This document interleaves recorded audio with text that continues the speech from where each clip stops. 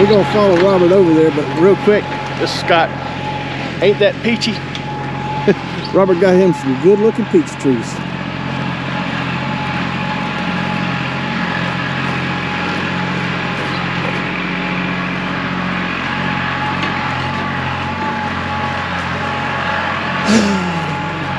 It's still blooming.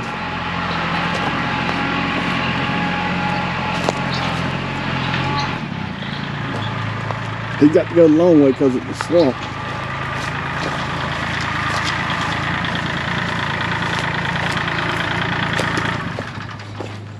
You know, this is the bog right here. It's drying up really good. I put out some rye, so hopefully next rain it'll start sprouting up.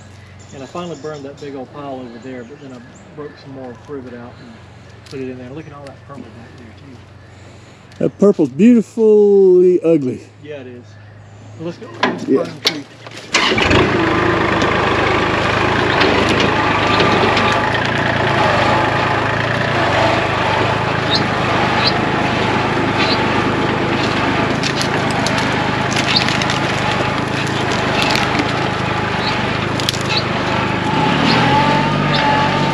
Go find some water.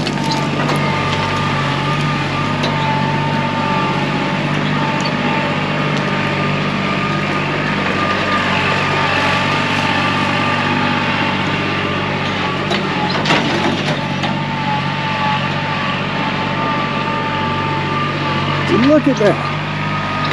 That tree is still smoking for days. There's got to be a lot of fat lighter in that thing.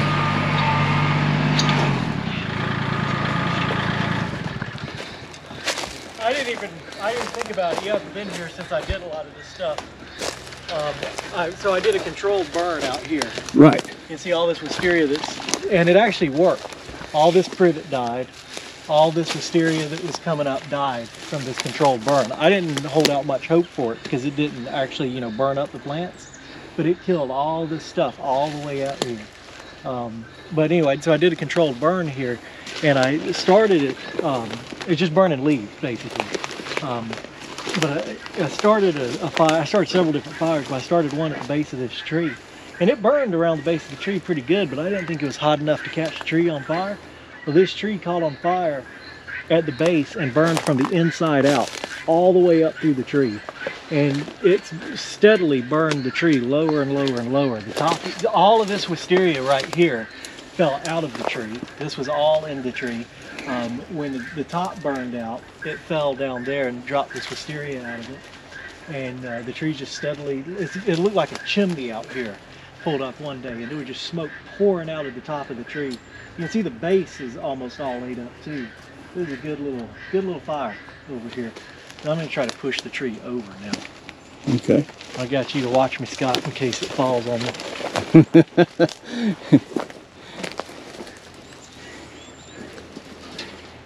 I don't know if it'll go or not. Let's see what happens. Let's see what happens.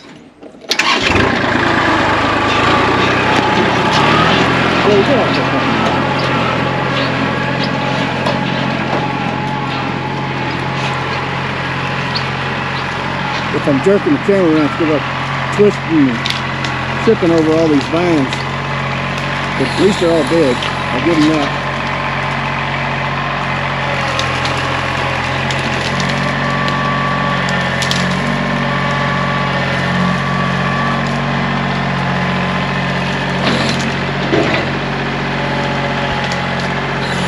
He's got to work his way in there.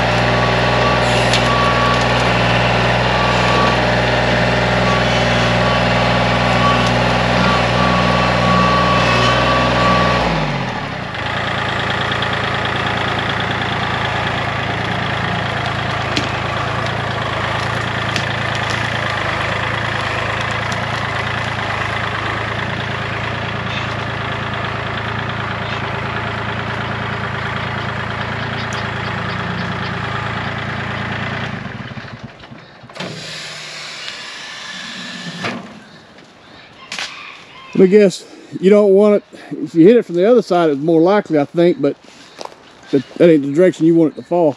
Yeah, I would like it to fall on top of all that stuff so it would weigh it down and be something flammable on top, but it ain't gonna do it. The heart's still too good.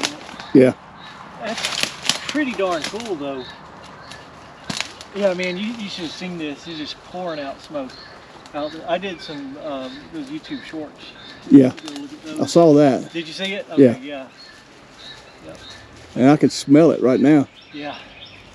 It's. I'll just try to light all this up, and it might catch on fire again and keep burning.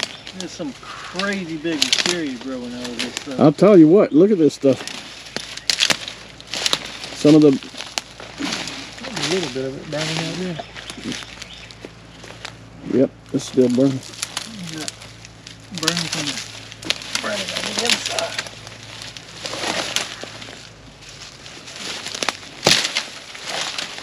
Cool. Fat lighter. That's it. But it's yeah, this worked out. I see some wisteria that survived that controlled burn over there, but I just burned all through this little Now explain how you got a controlled burn to actually physically burn. You know, you don't just come in there and throw a match on it. No, so, well, yes and no. I used some accelerant. I looked for anywhere that there was a pile of dead stuff. Right. For fuel for the fire. So leaves, a collection of dry, you know, whatever. And I started it there. I started 3 different fires using accelerant. One was at the base of this tree. One, a bunch of collection of leaves and dead limbs, and over here. And then once it got hot enough, it just started eating on these leaves. Well, I mean, most of the leaves are gone. It just started eating on these leaves, and it would just travel in a line through here. And so wherever I didn't want it to burn, which wasn't a whole lot, but anyway, wherever I didn't want it to burn, I just drug the bucket and created, you know, space. The fire always stops when it gets to anything green. It just won't burn it. I mean, that time it always stopped. And it just ate through all of these thick leaves.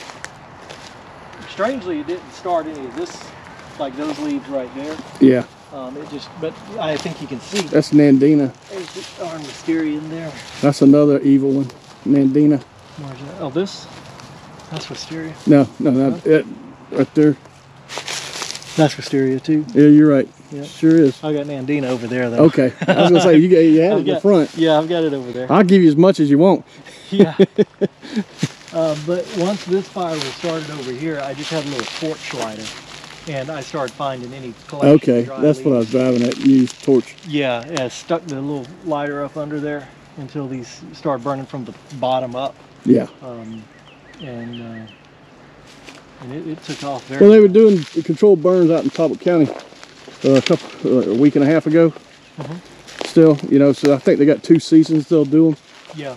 And it's you know, just a good time to get it done. Yeah. This is beautiful. Look at that, folks. Look at that. Robert needs a lawnmower.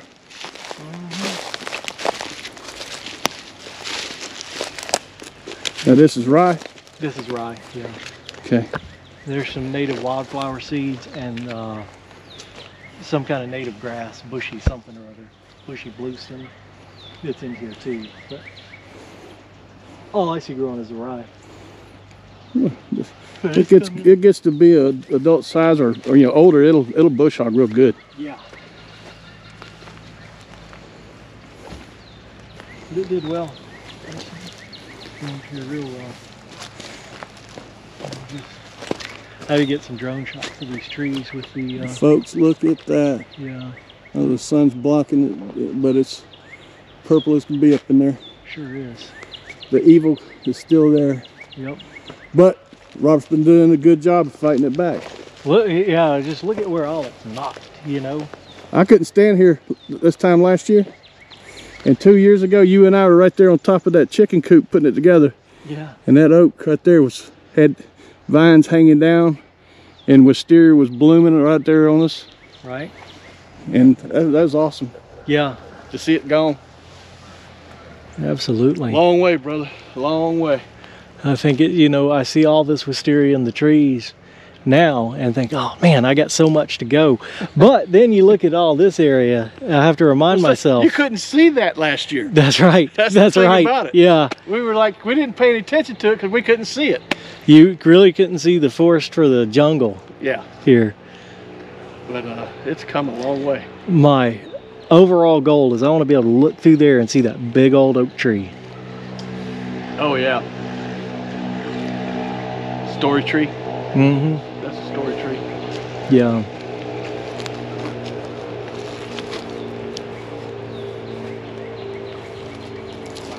It's amazing. And I'm so glad to see that grass coming up. Yeah, isn't it something? I don't think it is. I wanted that fire to come out to the grass to just, you know, eat up on anything that was growing in there, but wouldn't make it. There wasn't enough fuel for it.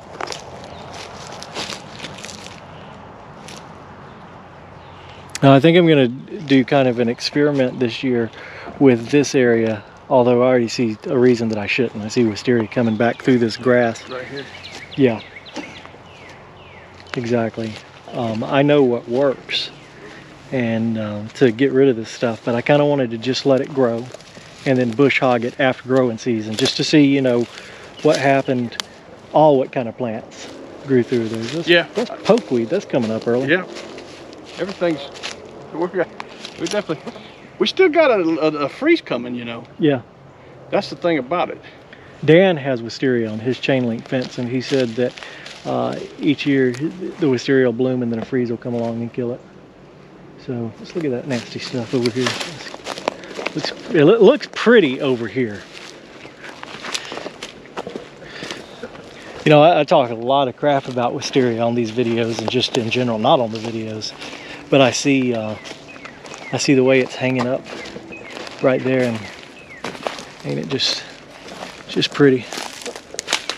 There's several breeds of wisteria. This right here is taken over to south.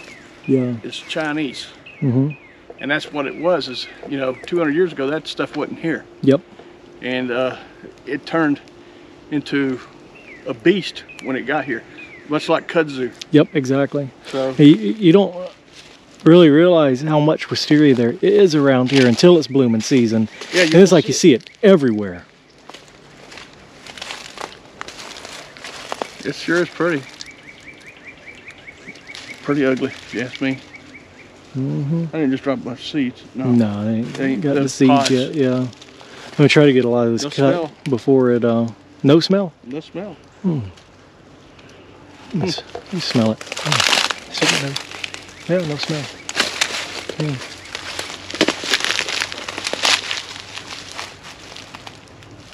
I got a faint one right there. Yeah. Yeah, faint smell. Because that hadn't opened up all the way yet. Right. That one is. Mm-hmm. They're very faint. Looks almost like a viola type of bloom. Faint smell. It isn't bad. It's a good smell. I guess we ought to find a way to make.